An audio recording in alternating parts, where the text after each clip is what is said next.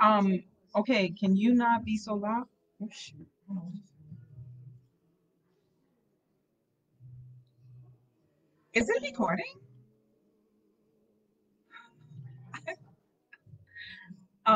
Are you guys, how are you guys coming along with the baking? It's not baking. How, like, what do you, it's not baking. Nothing's baking. Okay, can you turn that down? I don't know if people are going to be able to hear me. I don't know how it sounds. I don't know anything. Are you sure? Um, okay.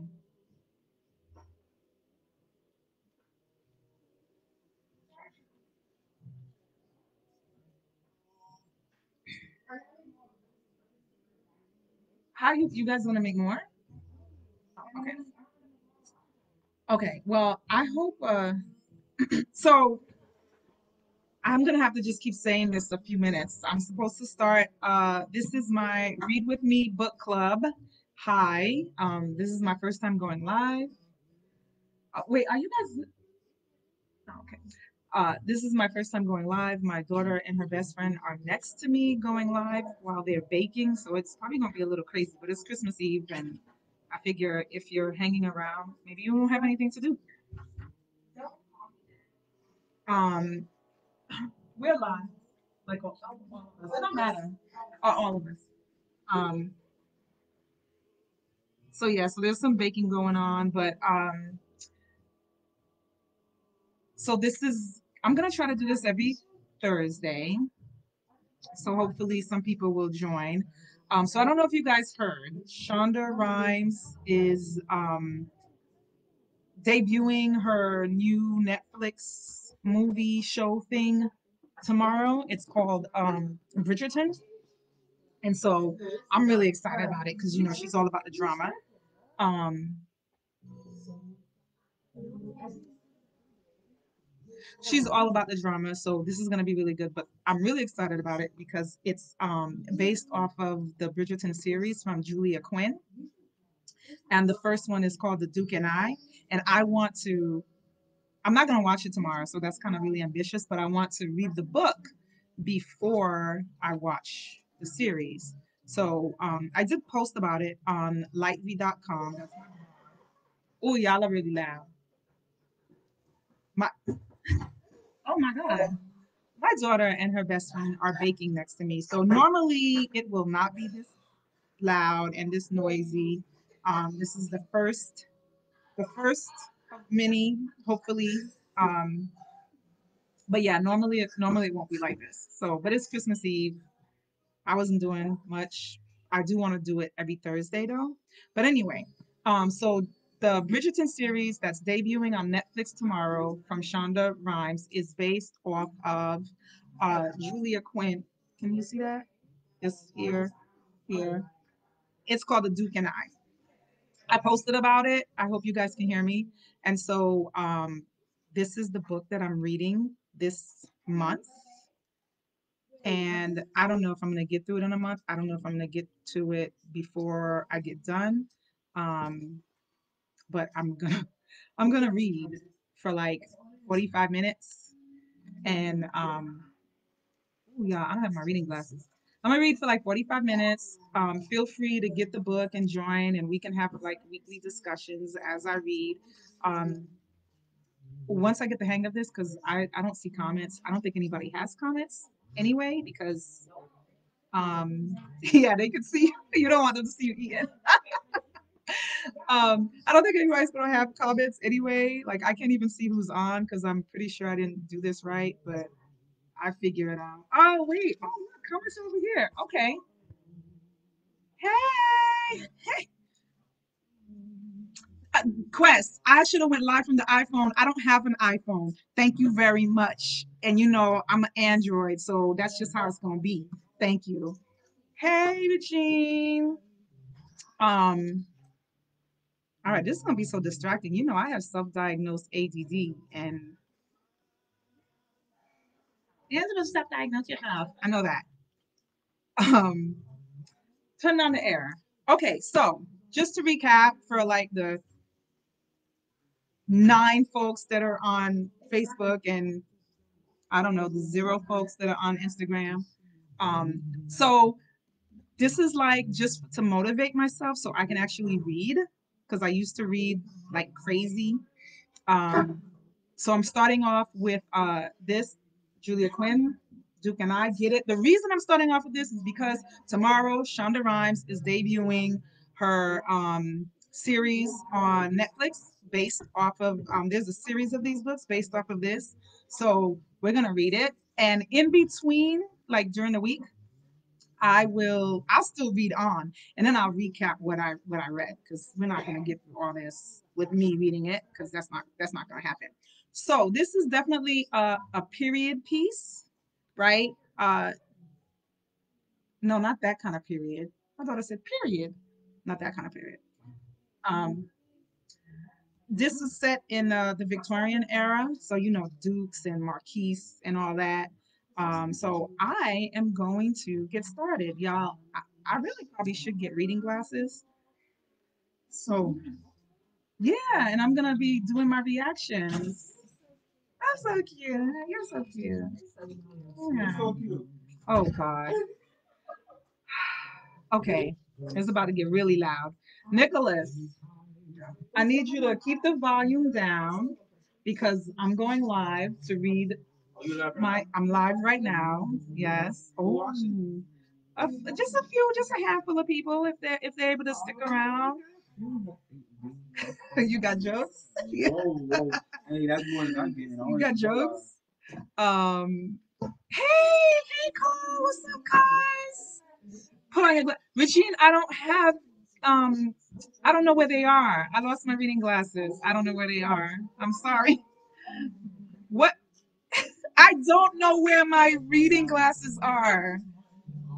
Nico, your uncle Quest said for you to read it. What? You to read what? Well, let me see it. No, that's all right. Wait a minute. Let me see the book. That's all right. That's all right. Stop. You're wasting time. Regine said, hey. First of all. Oh, man. This what you want me to read? Right here? This what you want me to read? Read the instructions. I don't want to read this, huh? Nah. Give me the book. I'm good. All right. I'm going to get started. I'm getting. Hey, Sheila. Did you turn the air down? Because I am hot. Yeah. Yes. Okay, so I'm going to get started, okay? I bet you bought your reading glasses from CVS. Um, Listen, I would have bought it from CVS. I don't know where I probably got it from Walmart. I don't know where I got it from, but I'm gonna get some fancy reading glasses, but I'll lose them. So anyway, why are you standing here? Why are you standing here? Okay, so the name of the book is The Duke and I by Julia Quinn. It was published a long time ago. I actually went and bought a new one, but I told you I used to read a lot, so I already had it. So I went and I returned that sucker. Again, please visit. I posted some stuff on the blog. It's lightv.com, LITEVI.com. So there's a $10 store. Oh, where Five and Below might have it, so I might get it from there. I know I did move. Okay, so I'm gonna get started. All right. Again, this is a period piece, so it should be pretty interesting. And I'm Nick's not gonna do the voices. I'm not gonna do the voices. Let's see. And don't make fun of me, the character voices. And don't make fun of me when I'm like going like this. Okay. Well, whoa. Y'all gotta at least shh. Okay. I thought y'all were gonna watch all right. Okay, so here we go. Um All right, I'm gonna do about like 30 minutes. Or you can be like Haitian parents. Don't sleep on the thrift store and the Goodwills though. I ain't shame. Don't sleep on it. Whoa. Who's gonna watch the cookies while you're in there? Once I start reading. Who you set your timer for 10 minutes? Yes. Okay. All right, so here we go. All right, so here's the prologue.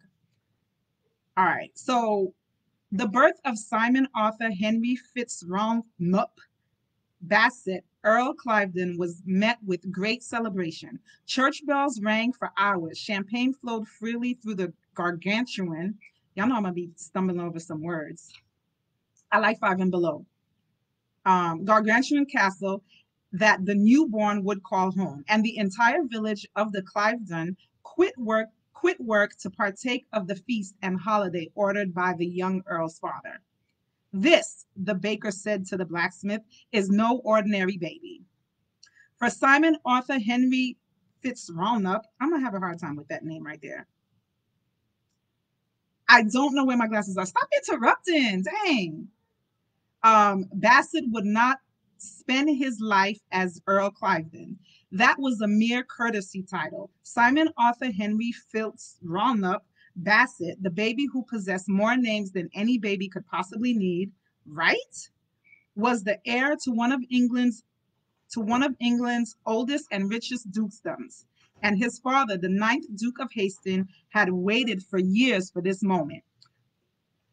All right. So back then, if you didn't have a son, you didn't like you weren't shit, right? If you didn't have a son. So obviously this dude had been waiting a long time to have a son. Boy, would you move? All right. As he stood in the hall outside of his wife's confinement room, cradling the squalling infant, the Duke's heart near burst with pride. Already several years past 40, he had watched his cronies, dukes and earls, all beget heir after heir. Some had to suffer through a few daughters before siring a precious son. Okay, suffer through a few daughters. See, I don't get me started. Don't okay. If y'all gonna send me glasses, send me cute glasses. Okay, I'm gonna go read that last sentence again because it was rude. As he stood in the hall outside his wife's confinement room, cradling the squalling infant, the Duke's heart near burst with pride. Already several years past 40, he had watched his cronies, dukes and earls, all beget heir after heir. Some had to suffer through a few daughters before siring a precious son. But in the end, they'd all been assured that their lines would continue, that their blood would pass forward into the next generation of England's elite. I'm doing it without the reading glasses, so thank you very much. But I'll take them. Okay, but not the Duke of Hastings. Though his wife had managed to conceive 5 times in the 15 years of their marriage, only twice had she carried to full term, and both of those infants had been stillborn. Dang. Okay, so she conceived 5 times, and none of them happened. That's sad. That's sad, y'all. That's sad. Okay, what's this?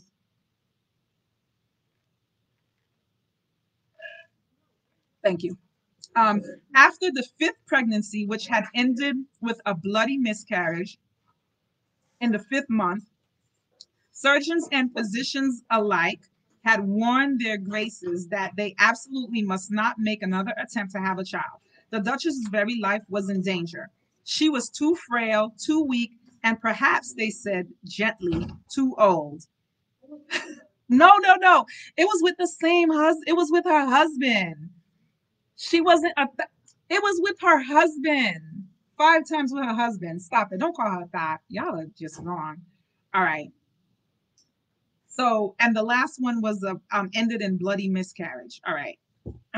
The Duchess' very life was in danger. She was too frail and too weak, and perhaps, they said gently, too old. Yes, with her husband, the same guy. The Duke was simply going to have to reconcile himself to the fact that the dukedom would pass outside of the Bassett family. Because, well, it didn't even matter if he did have a girl, because if he did have a girl, it wouldn't go to the girl anyway. So there's that. But the Duchess, God bless her, knew her role in life. And after a 6-month recuperative period, she opened the connecting door between their bedrooms, and the Duke once again commenced his quest for a son. Listen. First of all, she just had a bloody miscarriage, right? And then she could die. They told her she could die. But it was so serious back then to have a baby that they were like, okay, I'm gonna pause. Vlad, if you were paying attention, I'm gonna read for like 30 minutes or so. Then I'm gonna read on my own. Then when I come back next week, I'm gonna summarize what I have read and then continue to read. Okay. What, Marjorie? Effing what? Yeah, she opened the connecting room so they can get busy again. She opened the connecting room so they can get busy again. That's what happened. All right. 5 months later, the Duchess informed the Duke that she had conceived. The Duke's immediate elation was tempered by his grim determination that nothing, absolutely nothing, would cause this pregnancy to go awry. Vlad, you getting on my nerves. No, I can't start all over again. I will summarize it. His wife, she had 5 babies. None of them made it. The doctors told her she could die because he needed a son. She said, I'm going to, right, open the connecting room is screwing. She said, I'm going to try again, even though I could die because I know you need a son. Um, so uh, reading this is the first book, and Shonda Rhimes is starting her series off based on this. Okay, Margie, you're distracting me. Y'all got me. Y'all are cracking me up. Okay. Um.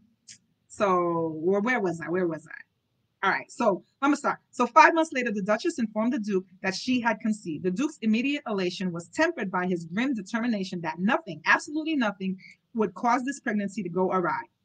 The Duchess was confined to her bed the minute it was realized that she'd missed her monthly course. Dang, now she got to stay in bed the whole time. Um, a physician was brought in to visit her every day, and halfway through the pregnancy, the Duke located the most respected doctor in London and paid him a king's ransom to abandon his practice and take up his residence at Cleveland Castle temporarily. Okay, so I'm a doctor. He must have been paid because he paid me a whole lot of money to say, forget my practice and go just wait for this lady to be pregnant, wait for this lady to have a baby. Like, how much dough did this dude have? Okay, so the Duke was taking no chances this time. He would have a son, and the dukedom would remain in Bassett's hand. The Duchess experienced pains on a month early, and pillows were tucked under her hip. Gravity might keep the baby inside, Dr. Stubbs explained. The Duke thought that a sound argument. Okay, but they're not looking like hearts anymore.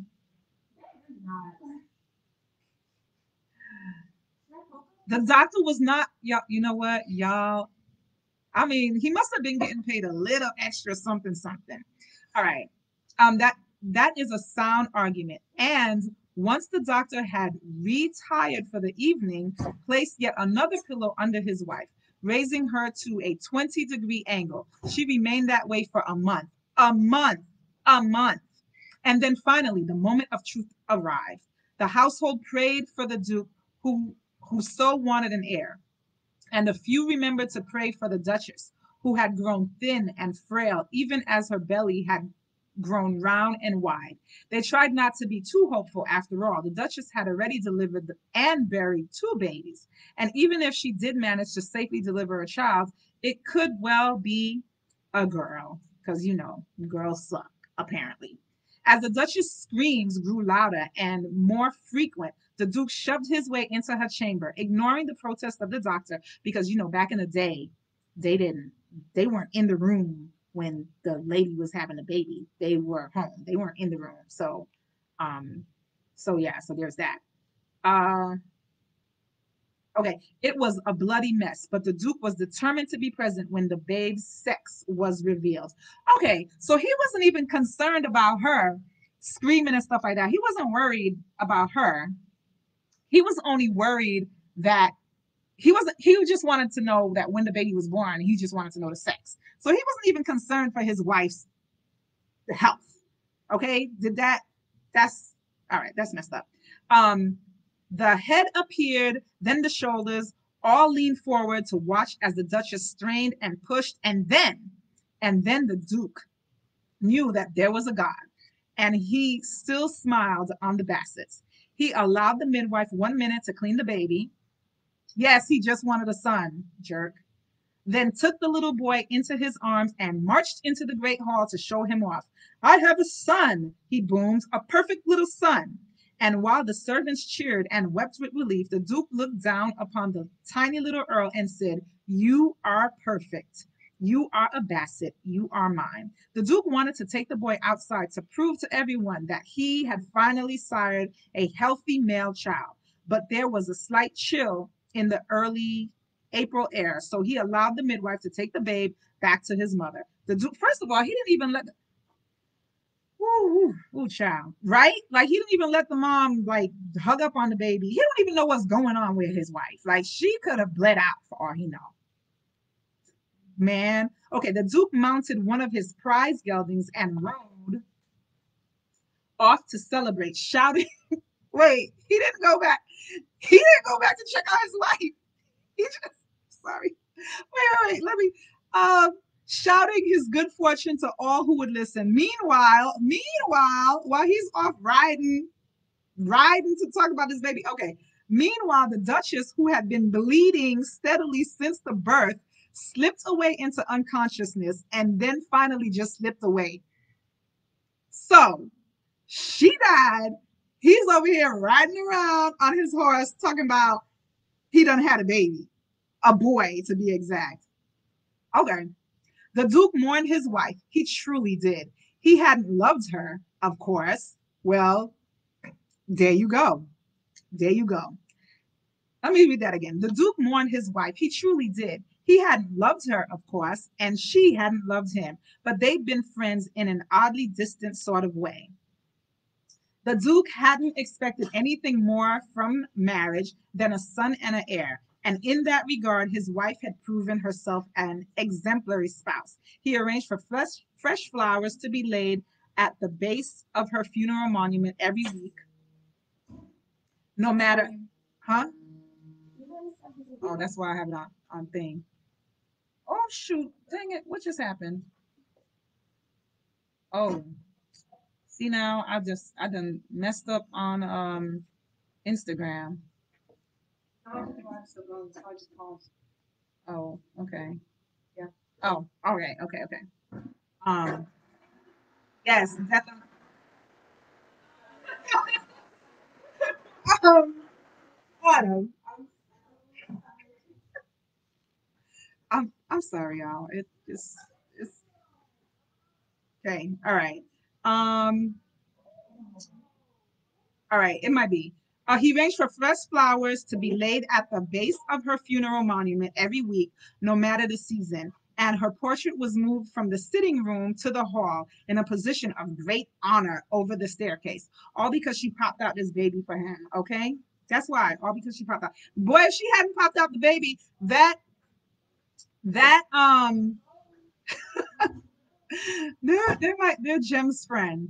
If she hadn't popped out that baby, that painting of hers would have stayed in the darn might have been stayed in the darn sitting room. Okay. Um. All right. And then the Duke got on with the business of raising his son. There wasn't much he could do in the first year, of course. The babe was too young for lectures on land management and responsibility. So the Duke left Simon in the care of his nurse and went to London. Okay, okay. So the Duke had this baby. The lady died, so the Duke can have this baby. And then in the first year, the Duke just left. Like he was just like, all right, peace out, nanny. Take care of the baby. I'm out. I'll see you when I see you later. Okay. Um, London, where his life continued much as it had before, blessed by parenthood, except that he forced everyone, even the king, to gaze upon the miniature he had painted of his son shortly after his birth. The Duke visited Cliveden from time to time, then returned for good on Simon's second birthday, ready to take the young lad's education in hand. Um,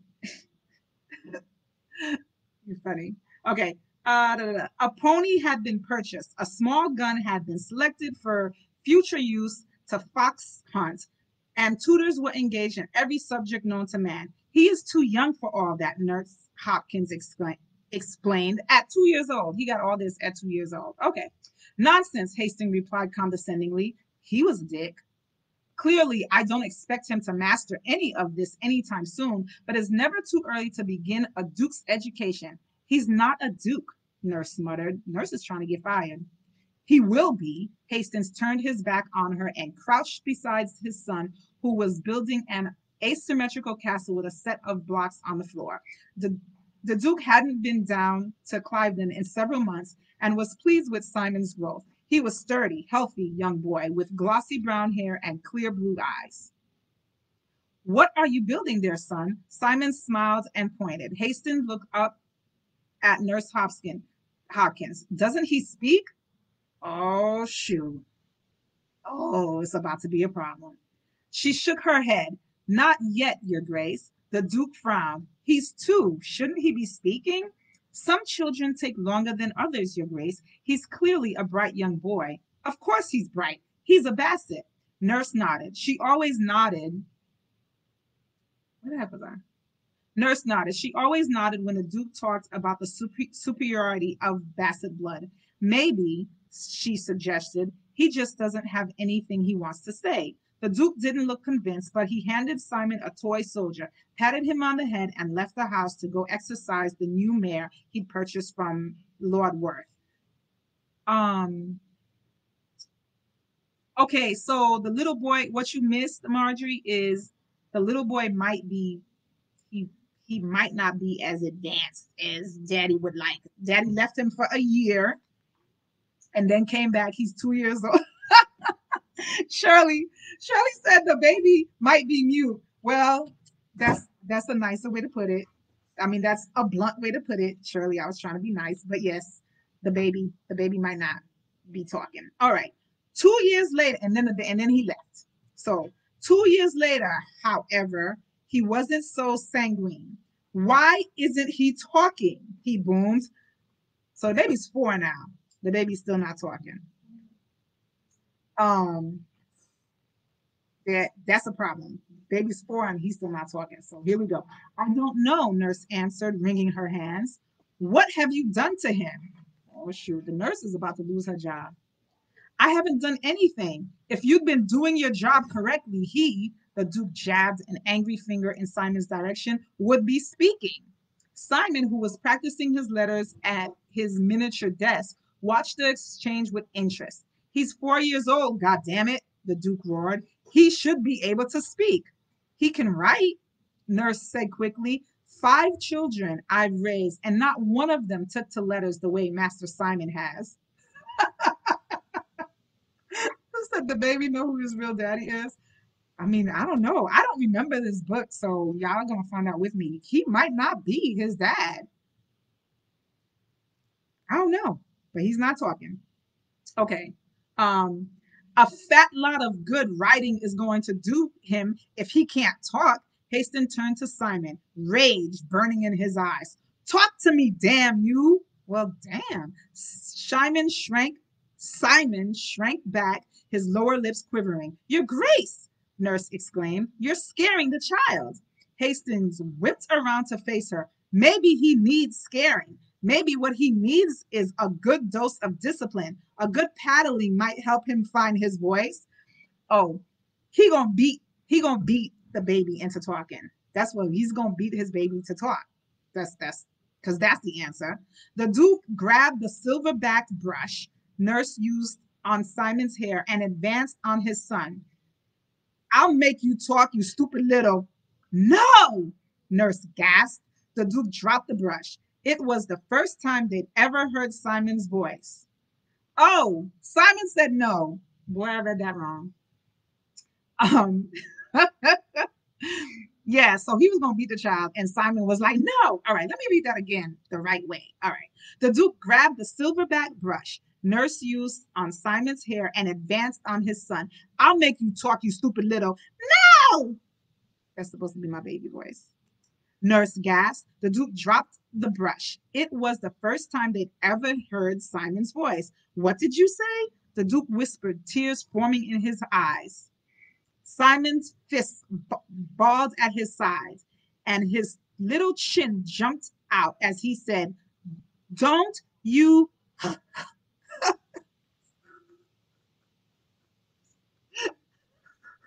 Sorry. Okay, I'm sorry. Don't you. The Duke's face turned deathly pale.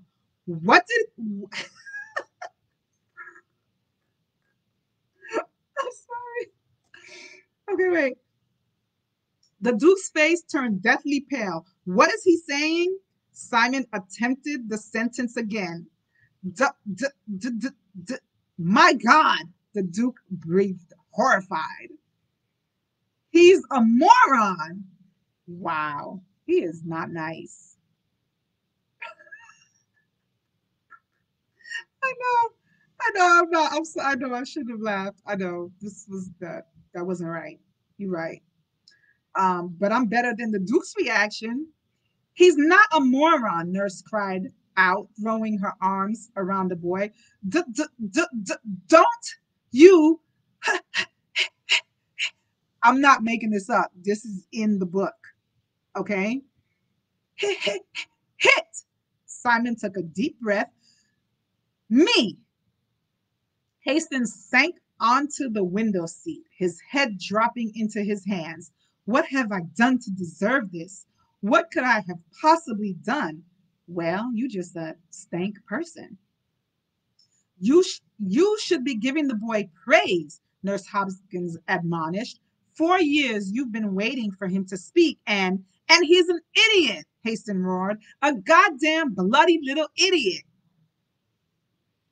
Simon began to cry. Hastings is going to go.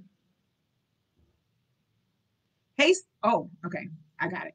Hastings is going to go to a halfwit, the Duke moaned. All those years of praying for an heir, and now it's all for ruins. I should have let the title go to my cousin. He turned back to his son, who was sniffling and wiping his eyes, trying to appear strong for his father. I can't even look at him, he gasped. I can't even bear to look at him. And with that, the Duke stalked out of the room. Nurse Hopkins hugged the boy close. You're not an idiot, she whispered fiercely. You're the smartest little boy I know. And if anyone can learn to talk properly, I know it's you. Simon turned into her warm embrace and sobbed. We'll show him, Nurse vowed. He'll eat his words if it's the last thing he does. If it's the last thing I do. Well, it might be the last thing you do. I mean, honestly. Okay. So, so far, Duke was trying to have a kid. He couldn't have a kid. His wife had like 5 babies or had 5 births. 2 were miscarriages. She finally had one. She died. He was excited. He finally has an heir. He went to visit the boy, left the boy, went to visit the boy. Boy can't speak. And then he finds out the boy has a stutter. I mean, that's not a stutter can be fixed. All right, let me stop playing because let me move on. All right, I'm gonna try to go fast. Nurse Hopkins proved true to her word. While the Duke of Hastings removed himself to London and tried to pretend he had no son, she spent every waking minute with Simon, sounding out words and syllables, praising him lavishly when he got something right and giving him encouraging words when he didn't. Okay, so anybody who joined, hopped off, joined, whatever. Hey Marjorie, I'm reading Julia Quinn, The Duke and I, because Shonda Rhimes, she's starting a series tomorrow. Well, it's airing tomorrow on Netflix called Bridgerton, and it's based off this series from Julia Quinn. And this is the first book in the series. And I read it a long time ago. So I thought I'd read it again. And in order to motivate myself to actually start reading again, every week I'm going to read to you guys and summarize what I've read before. So that's where we're at. So, and I just did a quick summary to catch up. So, um, All right. The progress was slow, but Simon's speech did improve. By the time he was six, had turned into don't. So don't had turned into don't. So she cut cut it down a lot. It got cut down a lot. Okay. And by the time he was 8, he was managing entire sentences without faltering. He still ran into trouble when he was upset, and Nurse had to remind him often that he needed to remain calm and collected if he wanted to get the words out in one piece. But Simon was determined, and Simon was smart, and perhaps most importantly, he was damn stubborn, probably like his daddy. He learned to take breaths before each sentence and to think about his words before he attempted to say them. He studied the feel of his mouth when he spoke correctly and tried to analyze what went wrong when he didn't. And finally, at the age of 11, he turned to Nurse Hopkins, paused to collect his thoughts, and said, I think it's time we went to see my father. Y'all don't need to go see him. He don't need to go see his daddy. He really don't. Like, bump that dude. Okay. Nurse looked up sharply. they're in the they're in the they're in Nick's room. Um and finally at the age of okay. Nurse looked up sharply. The Duke had not laid eyes on the boy in 7 years. 7 years this dude hadn't seen his son. And he had not answered a single one of the letters Simon had sent him. Simon had sent nearly 100. Ugh. Are you certain? She asked. Simon nodded. Very well then. I'll order the carriage. We'll leave for London on the morrow. The trip took a day and a half, and it was late afternoon by the time their carriage rolled up to Bassett House.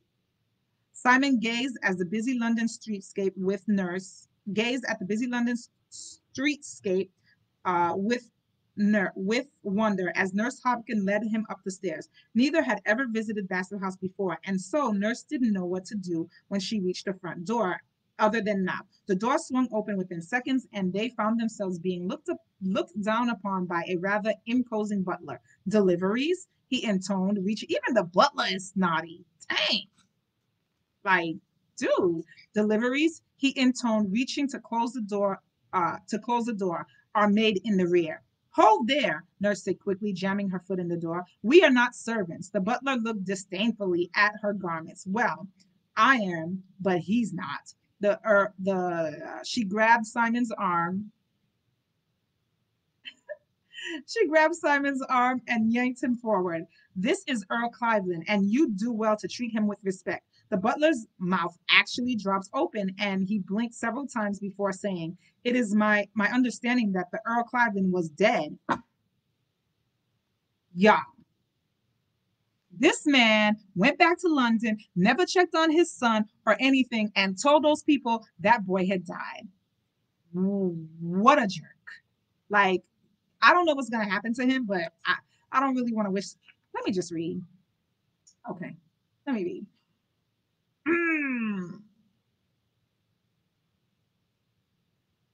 All right. Where was I? Because that whole I most certainly am not, Simon exclaimed. What? The guy told, I don't know if y'all are talking about a story. I don't know if you're talking about where the kid's at.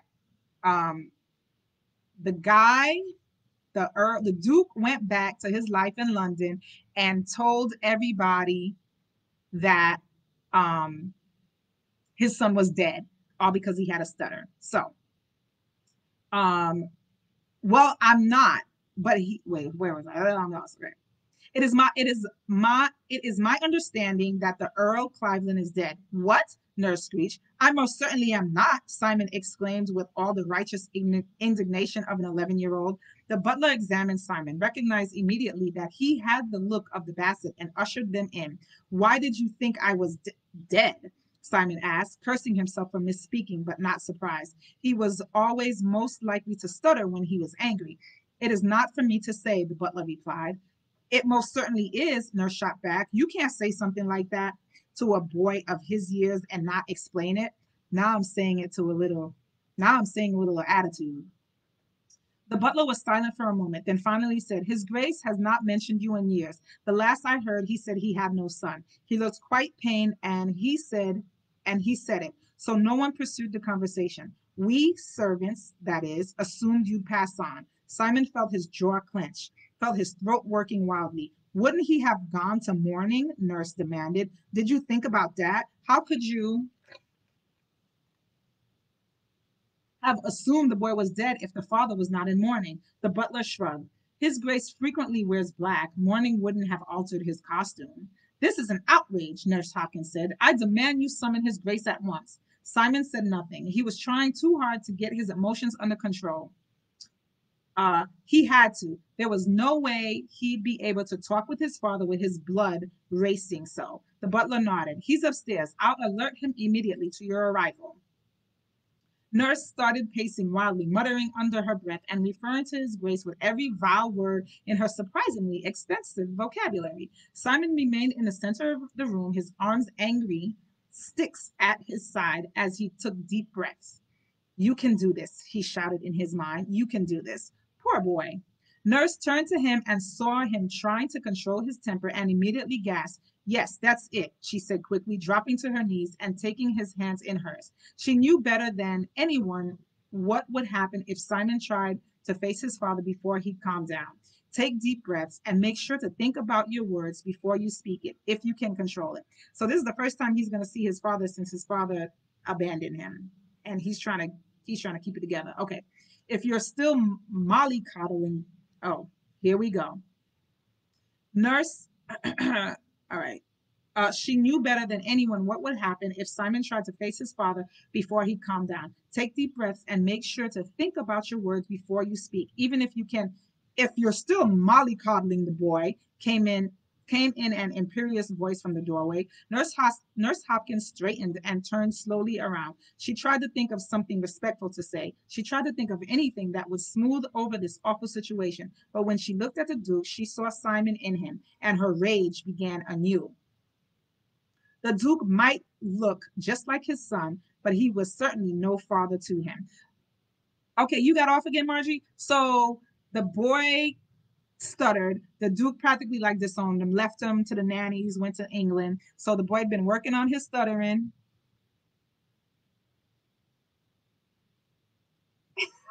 So the boy had been working on the stuttering. The dad disowned him after he realized he stuttered. So the boy had been working on his stuttering to get it right. He went over to the house to London, and the butler thought he was dead. So the butler was just like, "Oh, I thought you were dead because your father never mentioned you. So I thought you were dead." He wasn't dead, and now he's meeting with the dad for the first time, and they were both the nurse and him hoping he don't stutter, and the dad's still an ass. There, I just summarized it. Okay, so all right. You, sir, she spat out, are despicable. The nurse is for sure going to lose her job. And you, madame, are fired. Boom. Nurse lurched back. No one speaks to Duke of Hastings that way, he roared. No one. Not even the king, Simon taunted. Hastings whirled around, not even noticing that his son had spoken clearly. You, he said in a low voice. Simon nodded curtly. He managed one sentence properly, but if he had been a short one, um, but if it had been a short one and he didn't want to, but it had been a short one and he didn't want to push his luck. Not when he was this upset. Normally he could go days without a stutter, but now the way his father stared at him made him feel like an infant, an idiot infant, and his tongue suddenly felt awkward and thick. No, don't do it. The Duke smiled cruelly. What do you have to say for yourself, boy? Eh? What do you have to say? It's all right, Simon, Nurse Hopkins whispered, throwing a furious glance at the Duke. Don't let him upset you. You can do it, sweetling. And somehow her encouraging tone made it all worse. Simon had come here to prove himself to his father, and now his nurse was treating him like a baby. What's the matter? The Duke taunted. Cat got your tongue? I just want to beat him up. I don't like him. I just want to beat him up. All right. Simon's muscles clenched so hard that he started to shake. Father and son stared at each other for what felt like an eternity until finally the Duke swore and stalked towards the door. You are my worst failure, he hissed at his son. I don't know what I did to deserve you, but God help me if I ever lay eyes on you again. Your grace, Nancy Hopkins said indignantly. This is no way to speak to a child. Get him out of my sight. You can keep your job just so as long as you keep him away from me. Wait, The Duke turned slowly around at the sound of Simon's voice. Did you say something? He drawled. Simon took three long breaths in through his nose. His mouth was still clamped together in anger. He forced his jaw to relax and rubbed his tongue against the roof of his mouth, trying to remain uh, calm. I am your son. Simon heard the nurse Hofskin breathe a sigh of relief, and something he'd never seen before blossomed in his father's eyes. Pride. Not much of it, but there was something there, lurking in the depths, something that gave Simon a whisper of hope. I am your son, he said again, this time a little louder, and I am not. Suddenly, his throat closed, and Simon panicked. You can do this. You can do this. Oh, damn. Um, but his throat felt tight and the tongue felt thick, and his father's eyes started to narrow. I am not d. Go home, the Duke said in a low voice. There is no place for you here. Simon felt the Duke's rejection in his very bones, felt a particular kind of pain enter his body and creep around his heart, and a hatred flooded his body and poured from his eyes and made a solemn vow. If he couldn't be the son his father wanted, then by God, he'd be the exact opposite. Okay, so that was the prologue. Um, that was fun. And next week, um, I'll probably be a lot further, so I'll have stuff to summarize for you guys and read some more. Again, I'm actually not watching. If you want to watch, the show starts tomorrow. I won't be watching it um, until I'm done with the first book, so I can kind of remember some stuff. But thanks for joining me and share it. And I'll be here every week. Merry Christmas, Merry Christmas Eve. Yeah, the mom died for all that. The mom died for nothing. Well, I'm not gonna say she died for nothing.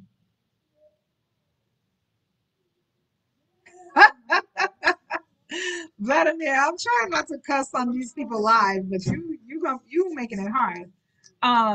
So Thursday, 7:30 ish, I will be on here. So share and um yeah, this was fun. All right. Merry Christmas. I hope everybody has a great evening. And y'all just really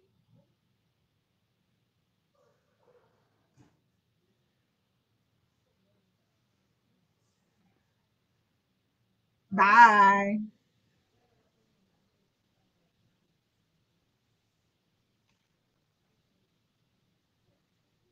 Wait, how do I I don't know how to end. How do I end this? Bye. Merry Christmas.